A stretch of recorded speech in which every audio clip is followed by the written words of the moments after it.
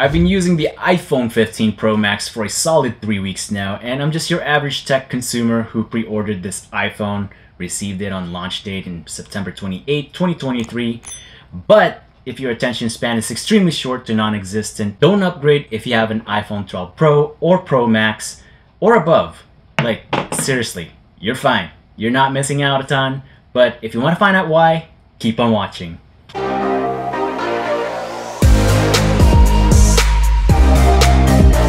Okay, so right off the bat, and coming from the iPhone 12 Pro Max right here, back in 2020, the iPhone 15 Pro Max is pretty snappy performance-wise, probably thanks to the brand new 3nm A17 Pro chip. Now, I'm not gonna go into technical details on what that is, but all you gotta know is that it's fast. Pretty advanced compared to the previous Bionic chip that Apple has been using on their previous generation iPhones. Apps open and loads fast, scrolling and screen transition is fast, everything is fast. It's so snappy that I felt like I was using my MacBook Air with M1 chips sometimes. They're pretty close. Like, it's that fast. Oh, and it's also got some ray tracing capabilities for gaming apparently, but I'll get into that in a sec. Now, I do want to address the elephant in the room, as Apple did acknowledge an overheating issue which were all over the news, and I gotta admit, I personally encountered it as well.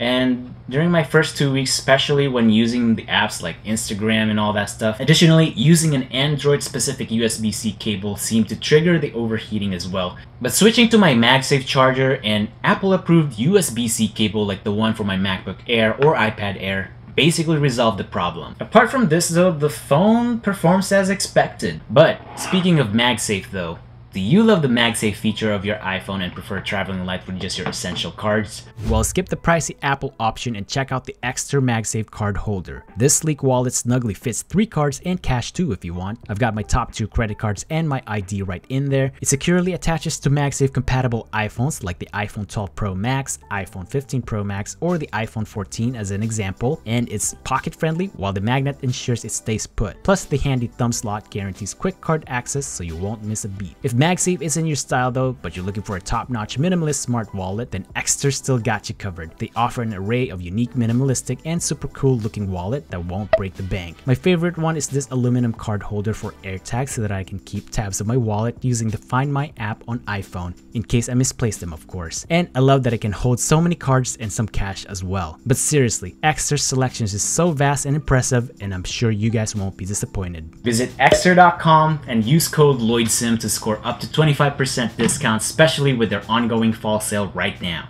Alright, so the iPhone 15 Pro Max comes with a sleek titanium design that feels less industrial and more space-age compared to the iPhone 12 Pro Max. And while they may look similar from a distance, the iPhone 15 Pro Max is lighter with a matte texture that provides a more comfortable grip and avoids sharp edges. It also attracts fewer fingerprints compared to the iPhone 12 Pro Max's stainless steel construction. One notable design though is the removal of the old silent switch, which is now replaced with a versatile action button that can be customized for various functions.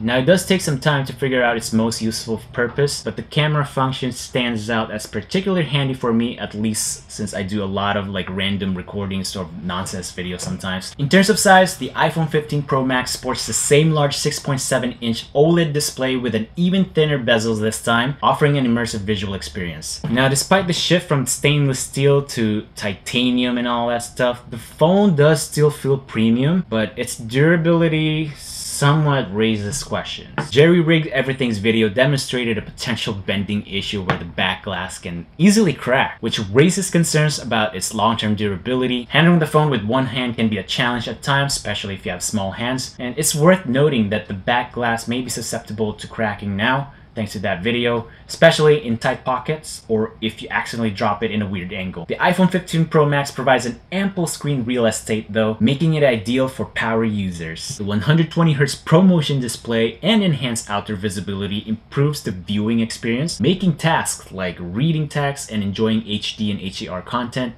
a pleasure. Also, the stereo speakers for these phones, they deliver pretty loud and bass-rich audio for an immersive multimedia experience, and I really like it. What's weird is after 3 weeks of seeing how great the user experience is though, it is somewhat still brought this inevitable feeling of disappointment. While the overall form factor of the iPhone 15 Pro Max is phenomenal, I feel like Apple didn't push this device once again to what it could have become still. Sure, they added USB-C, which can basically do a ton of stuff now, like have an extra storage, connect to your TV, charge another phone, connect the keyboard and all that functionalities that will basically make an Apple user's life similar to the Android folks' life. But I'm still surprised that there's still no split screen capabilities, even with this gigantic display after so many years. I remember my Galaxy S5 from like 10 years ago. That already had a split screen capability. There's also still no Apple Pencil accessory integration, which is kind of weird. And really, no difference at all aside from it being another blown up iOS experience, aka iOS 17, which is actually not that bad this time around. I mean, it's nice to have that standby clock feature thing, right? Anyway, the more I use this phone though, the more it kind of felt like another wasted opportunity by Apple, but maybe eventually they'll get there. Now, I do like the 120Hz ProMotion display as well as the USB-C, as it does make the phone feel more modern now compared to the iPhone 12 Pro models. With that being said though, having those features on this phone with a display this big could have made this phone an extreme game changer in 2023 and could have helped justify its price tag. Alright, so gaming on the iPhone 15 Pro is seriously impressive though, warranting its own video, which I might consider actually in a few months. But the A17 Pro chip empowers it to handle AAA game titles like Resident Evil 4, Resident Evil Village, Assassin's Creed Mirage, and Death Stranding. While I'm not an avid mobile gamer though, it's still pretty cool to see these high quality console games run on a compact device. Though I do wish Apple would have integrated Xbox xCloud's native app rather than relying on the Safari browser for cloud gaming though, especially since I have the 256GB iPhone 15 Pro Max and prefer streaming over the native installs. But besides that, the gaming capability of the iPhone 15 Pro is pretty significant leap from its predecessor, as it even has ray tracing now, which is usually only seen in like true gaming graphics cards and stuff like that, such as Nvidia and AMD, so that's pretty cool.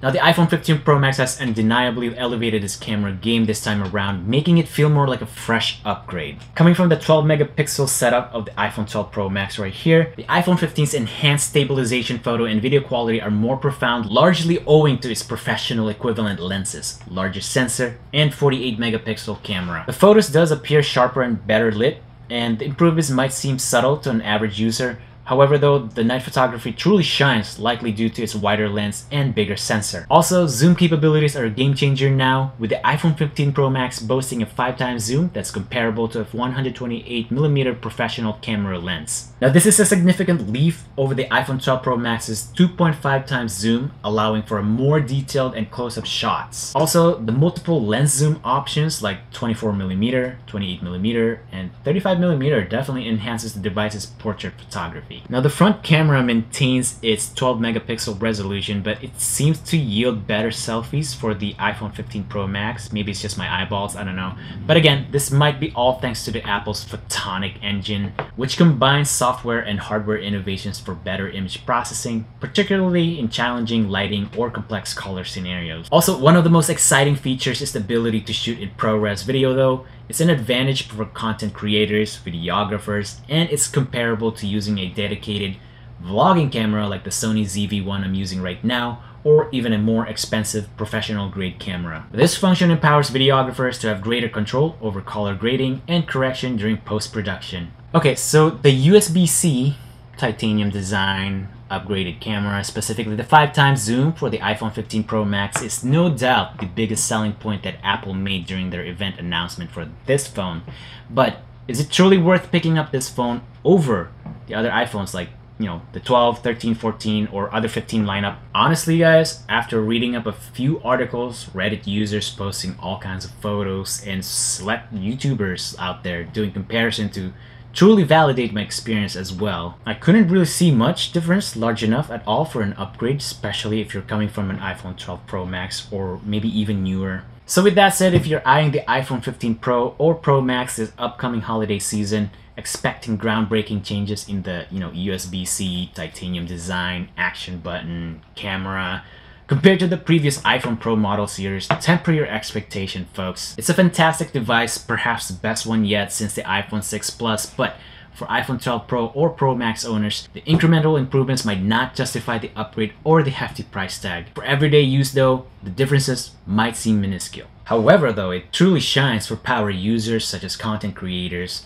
videographers, and those who rely heavily on their smartphones for work. So for such individuals, the iPhone 15 Pro Max definitely offers dope mobile computing experiences. But again, if you're not a power user like that, I guess just stick with your iPhone 12 Pro or maybe even your 11 Pro or whatever. Like, you know, you don't really need to upgrade it until basically Apple stops supporting it and stuff like that. Anyway, that is it for this review, guys. If you've reached this point or skipped to here, consider rewinding for more insights. Otherwise, give this video a thumbs up, and if you found this entertaining and useful, then subscribe down below, you know, to support this channel and all that stuff. Also, don't miss out on my iPhone 15 Pro Max unboxing video in case you haven't seen it. I'll link it up there and also down in the description if you haven't seen it, like I said. But anyways, thanks for watching, and I'll see you all in my next video.